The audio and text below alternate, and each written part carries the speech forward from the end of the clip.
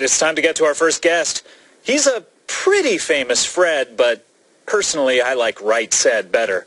Plus, for 11 years, he only had to work one night a week. What a lazy bones. Anyway, welcome Fred Armisen. Hi. Hi. How are you? Hi, Reggie. Wow, sat down quick. Yeah, I like sitting. All business with you. Yes. How have things been? Everything's always, just great. And even though it's easy, I still find the fun in it. It's... Yeah. No, it's a little bit more work for those of us who truly want to excel, but yeah.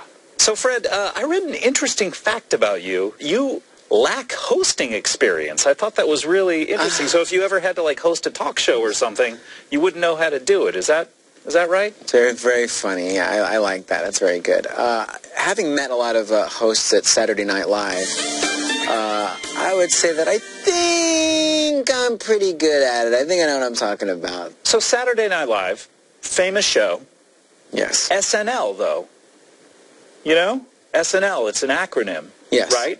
SNL. Yes. SNL. You know?